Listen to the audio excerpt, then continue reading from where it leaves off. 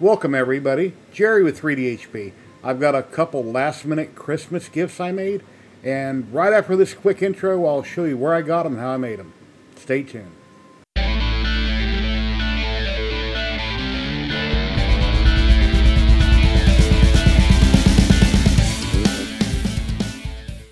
What is going on everybody? Welcome back. Let's talk about this amazing wool. This file came from Etsy. It's done in multiple layers, painted and glued together with super glue. And it came out amazing. This will be a Christmas present for a relative that I'm doing. It was done in Baltic birch. It's like 4 or 5 millimeters thick each layer, as you can see, and they're all glued together. And this file came off of Etsy. I'll show you the page here in just a minute. Then the second thing I would like to talk about is this beautiful cross. This was done by Rich, the LA hobby guy. It's a Lord's Prayer. Very nice. And this is also going to be a Christmas gift for one of my loved ones. I'll probably make a second one for myself and put it here. But yeah, it's very beautiful, very nice. And my friend Rich, the LA hobby guy, just done a video on it, which I'll show you here on the screen in a second, where he explains in great detail how he made this, how he done the letters and some things. And then there's a link to his website, which I'll show you here. Here, let me jump over there and I'll show you. And here's the link to both those sites. Okay, right here over on Etsy, we've got the multi-layer wool. It is very reasonable. There's tons and tons of files like this over on Etsy. You buy them, and you simply cut them out of Baltic birch, basswood, whatever you may have. You paint the different layers, and then you glue them together. And then Rich over at engraveandcutfiles.com is where you can pick up this file. He has many great files. The man is a genius when it comes to light burn and all the work that he does. And here it is right here for $7.99. When you click on the file, it goes through. Let's see here. Well, here's a picture right here. Okay, right here, when you download this, there is one that's 8.4 by 11.8, or another one that's 10.5 by 15 in size. It's got the base, the middle, and the top. Now, one mistake I made, because I used thicker Baltic birch, this slot right below the word top, I forgot to increase that. I should have made that bigger. So I wound up having to cut that bigger after the fact. But yeah, the file's printed really nice. It's very beautiful.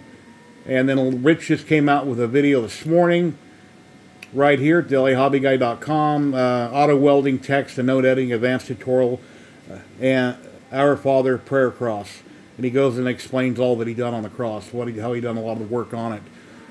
Well, let's jump over to the laser real quick. I got my Mk2 by Rolly.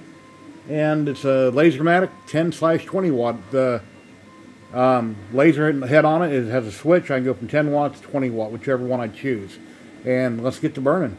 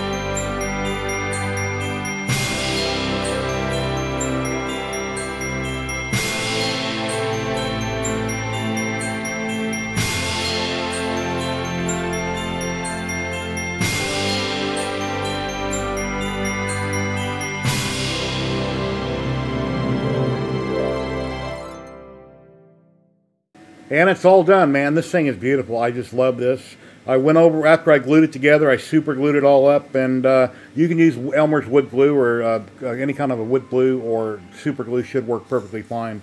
Just clamp the bases together or press it together until it holds firmly. With super glue, I simply held it for about a minute, and each layer was fine. And then, yeah, it's beautiful. I hit it with clear coat once I was done.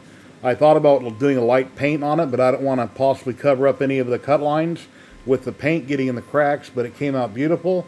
I had one little blemish in the wood right there. It's like a little white spot. That was already in the wood.